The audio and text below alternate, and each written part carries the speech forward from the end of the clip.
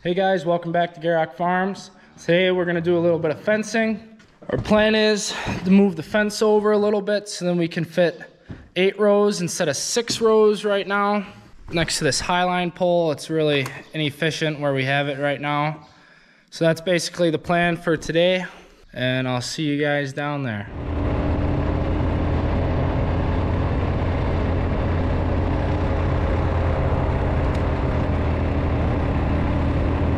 Just got down here and our plan is to move this stretch of fence over a few feet so then we can fit 8 rows here instead of 6 rows. We got this highline pole here, and for our 4-row corn planter it makes it really inefficient to fit 6 rows in this stretch here. We got to do work on this fence anyways since it's starting to lean over a little bit, so we figured we might as well move it over a few feet while we're doing upkeep on it. So that's the plan for today.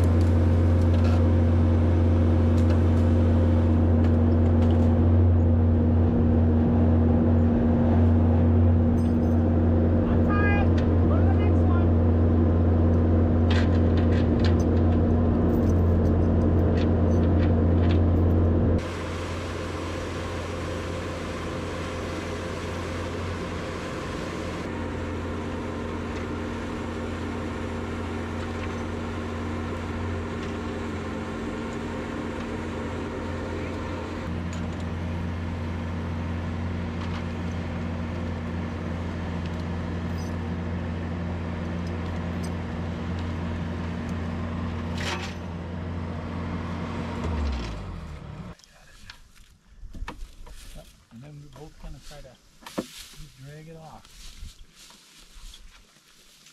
I'll just lay it down. Keep our angle so we don't lose that.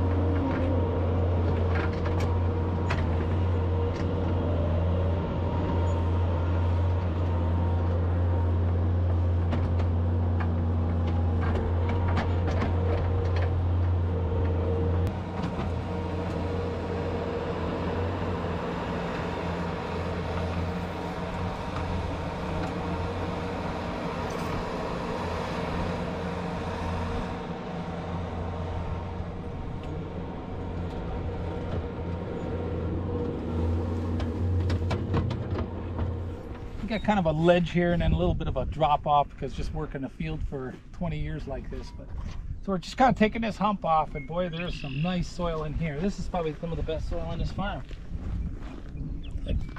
Our excavator calls that black gold.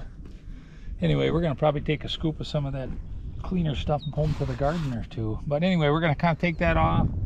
We got to take a measurement of what 4 rows it takes up, or 8 rows I mean. So it's just so we can squeeze through here with 2 passes with the planter instead of trying to straddle that light pole every time, since we're redoing it anyway.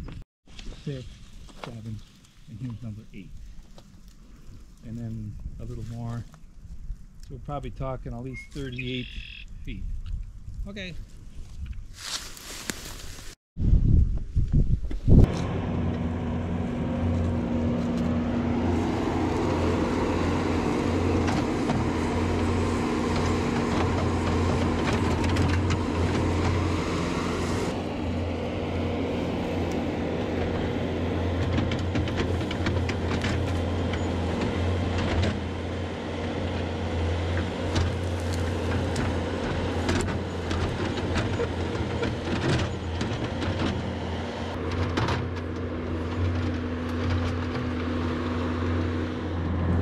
Dad just sent me on a mission to go get 2 wood posts. I'll see you guys over there.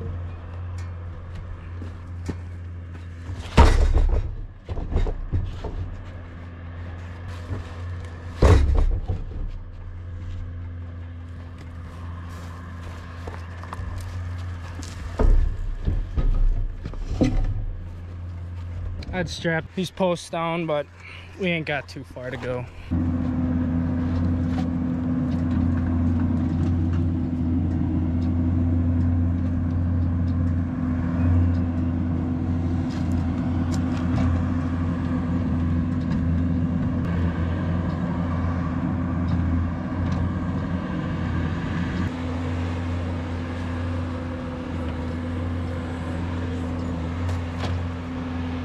So as of right now, from this post to this shovel is our widest measurement, where we need to fit 8 rows in between, but we measured 10 rows just to play it safe.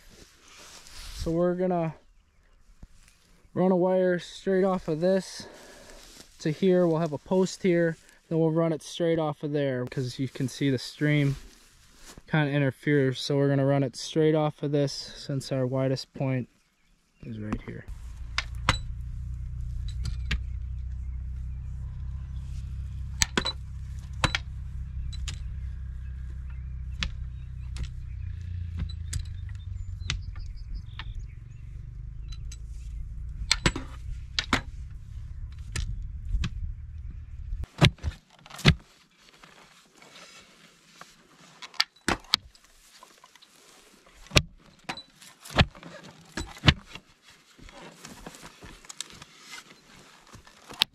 Some big rock.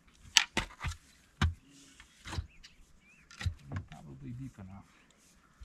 Clean up the bottom of your hole nice.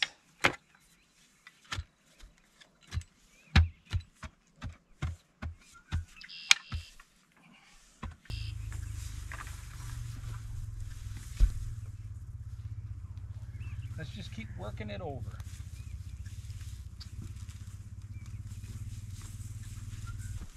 Mine's going in. Put yours to the hole. Mine's in the hole. Okay, let it down some.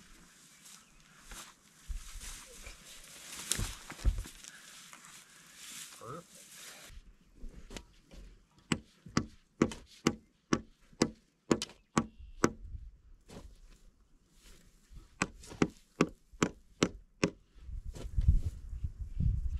That way a little just like I like it. Now you push the post towards me.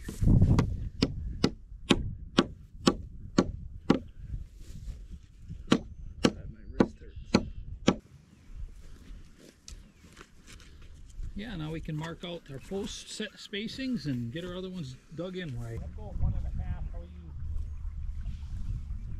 You're coming from that end now. We'll probably end up at 1 extra.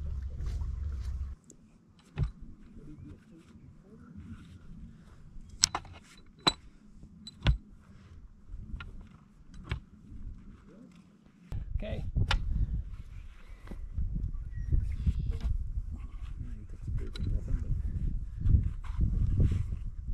Okay, hold them there. Going like we are.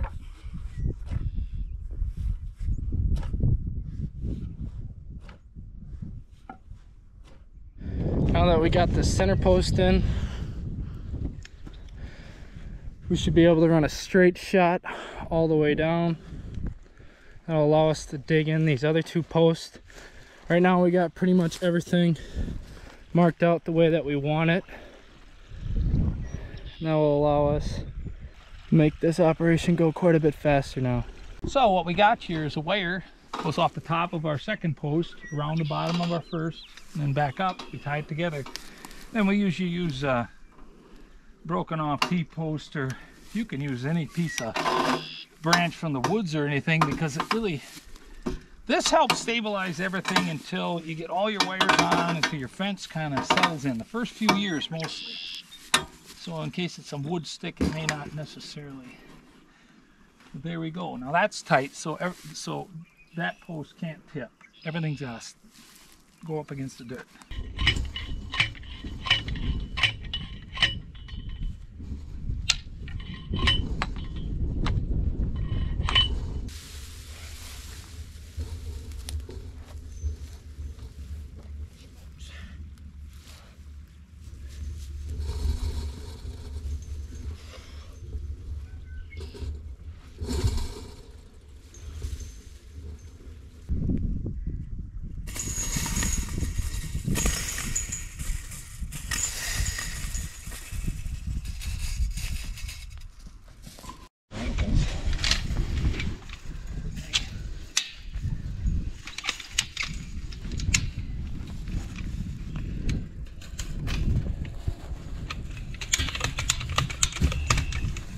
Professional finger pincher.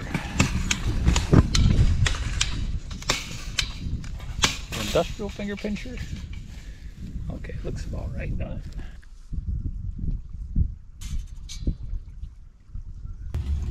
Oh, snarly stuff, ain't it?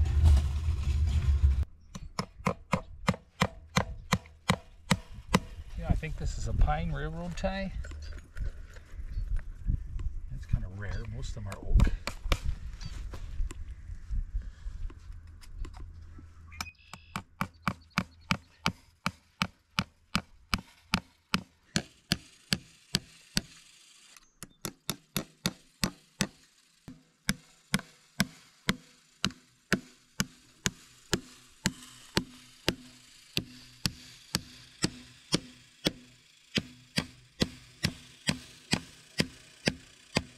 Your pouch is looking kind of worn, sir. Yeah, I must be using it all the time. Built every building on the property with this thing on. The mother-in-law gave me this for Christmas back in 1985.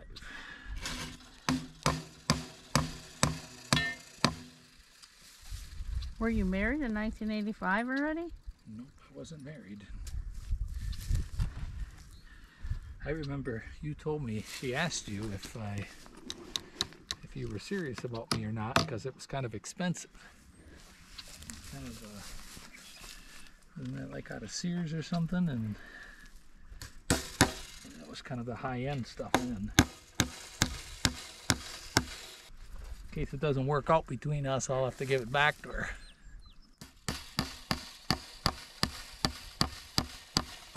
Yeah, sometimes you get something that really matters. So the brace assembly, that's what I call this between here and there.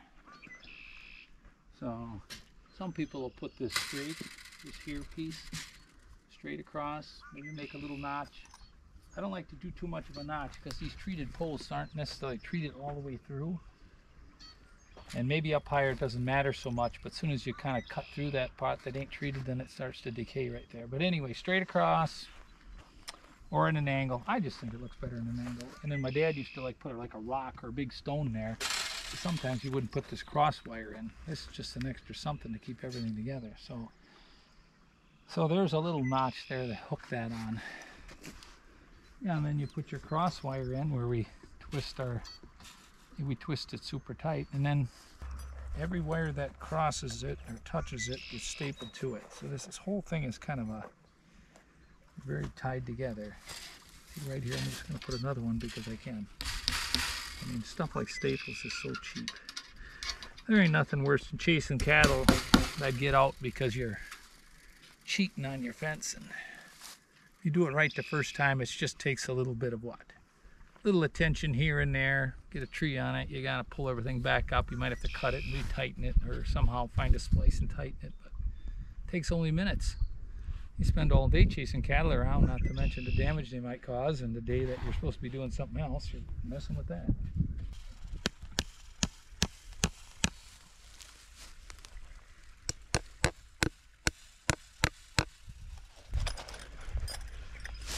See how they got those little burrs on there so you don't back out so easy? Really annoying. I like that.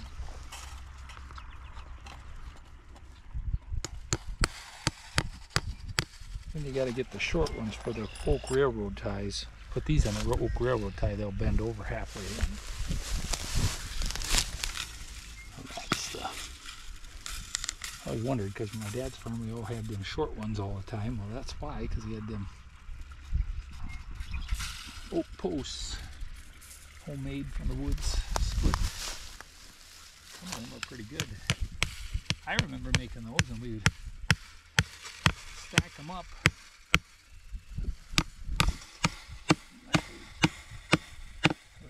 What are they? 7 feet long, or say 8 feet long. Crisscross them, right? Get maybe about 10, 12 layers high, and then we pour waste oil over the top after they start drying out. Out in the sun someplace.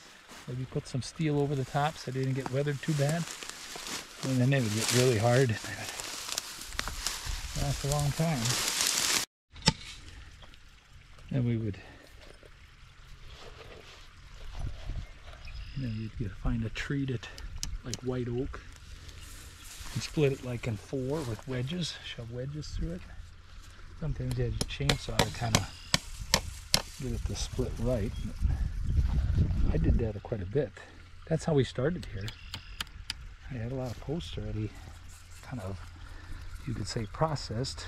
We didn't have to buy all them posts on borrowed money. We were using their right out of the woods. And there's still a few of those. What are we, almost 30 years into this fencing, and I still have a few of them that are still holding up. Yeah, and then we got a whole load of railroad ties when they were more available.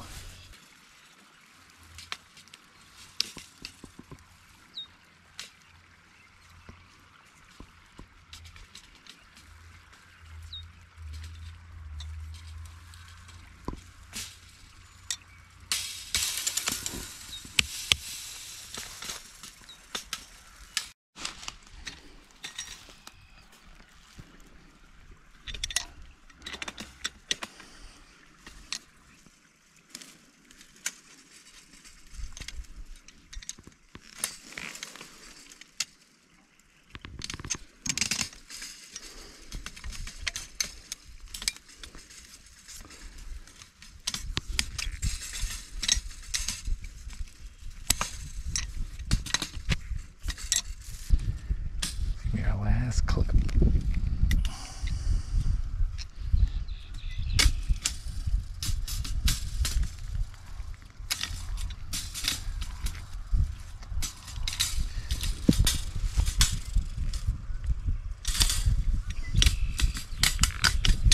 There we go, and that's a wrap.